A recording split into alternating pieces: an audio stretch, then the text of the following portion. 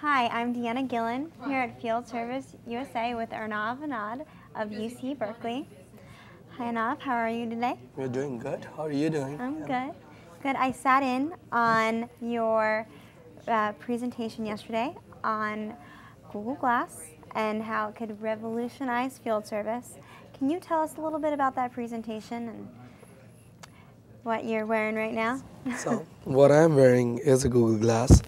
And I'm asking Glass to take a picture of you. Okay, Glass, take a picture. Or what? I can ask, if you're having a problem right now in your washing machine, I can ask my Glass to initiate a video conversation. And I can get your help, or I can take the help of someone else and help you troubleshoot it. That brings into your question. So yesterday what I talked about is a lot of this time, we have this problem. Right. If your car breaks down or if your washing machine breaks down, Right. what do you normally do? Right. You try to, go onto YouTube or something and try to find a solution to it. Mm-hmm. And what we are doing is, instead of always trying to, call a tech support guy to help you troubleshoot it, Right. you can self-troubleshoot it yourself. Yeah. And especially with a heads-up display like Google Glass, you can show the person what exactly the problem, what you are experiencing. Right. And then the technician on the other end, he can handhold you and help you guide through the problem. And you don't have to call the technician. Right. So the heads-up display, the Google Glass, View 6, and some of the other devices are a little bit, futuristic. Right. But today you can do the same thing with your cell phone. And what it cuts down your truck rolls. It increases your first-time fix rate, and it builds up your knowledge base. Right. And so with your presentation yesterday, you're talking about Google Glasses, right? And basically the technician going into the field wearing the Google Glasses, and they could talk to people.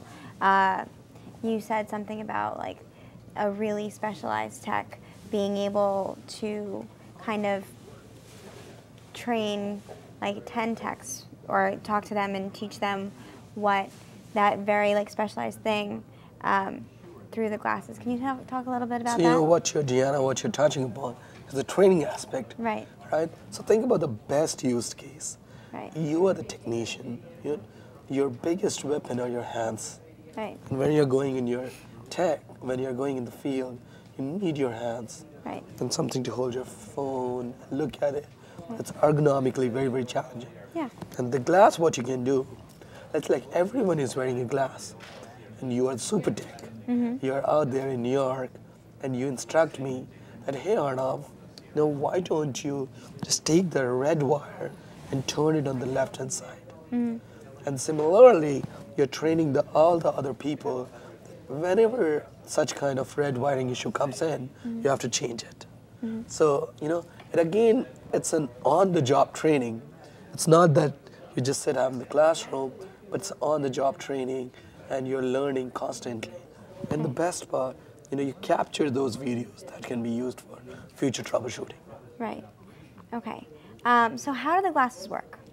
The glasses are really, if you think about it, it's a mobile. It's a mobile. The mobile is basically a computer. Right. So it's got a large CPU in it, processor. It's got an excellent. The best thing what I like about the glass, Yeah. is its projection. Okay. Right. So think about all these LCD projectors. Right. It's all compressed into that.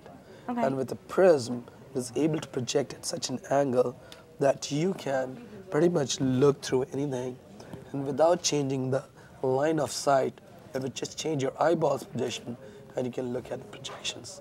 Okay. Right? So it's got a microphone, it's got a processor, it's got its own memory, and it's got a projection ability. Okay. And so I remember before when you were taking a picture, you would touch the side, right? So how does it work? So the projector's right here, right?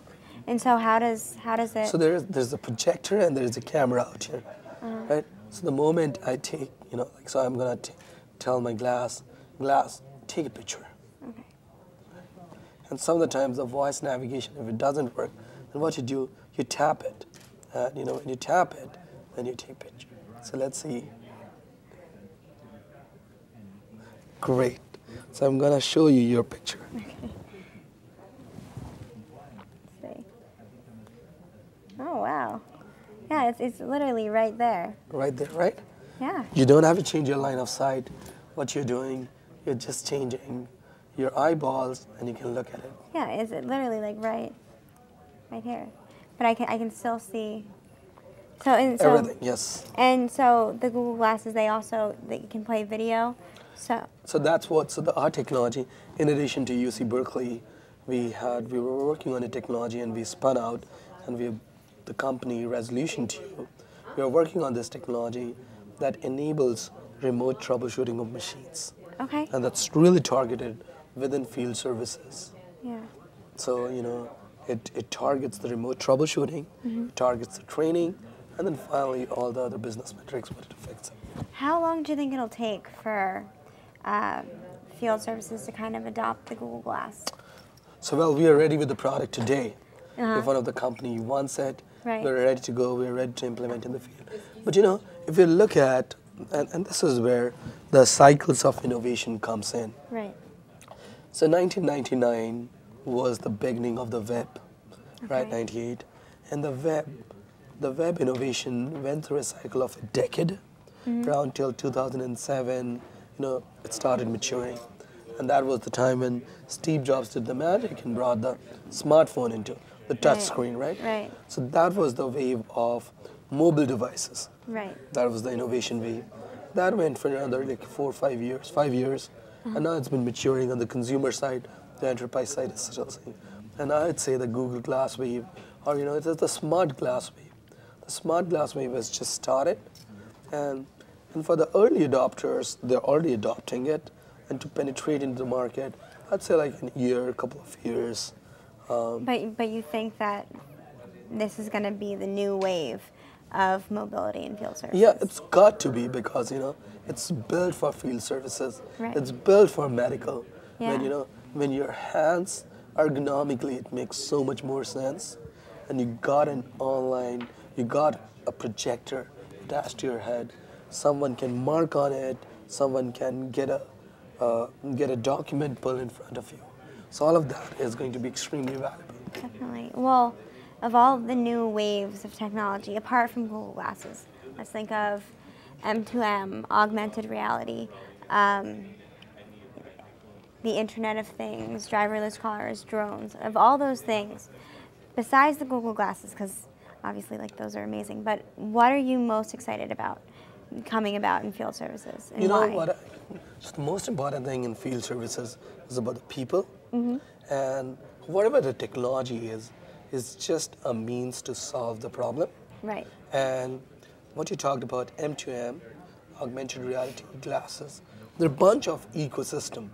Right. So the Internet of Things is strongly tied to M2M communication. Right. And for me, the biggest value is meeting good people who are in similar boat, who's trying to solve similar problem, and seeing the excitement, trying to educate people about the new technologies. Right. And my last question, Yes.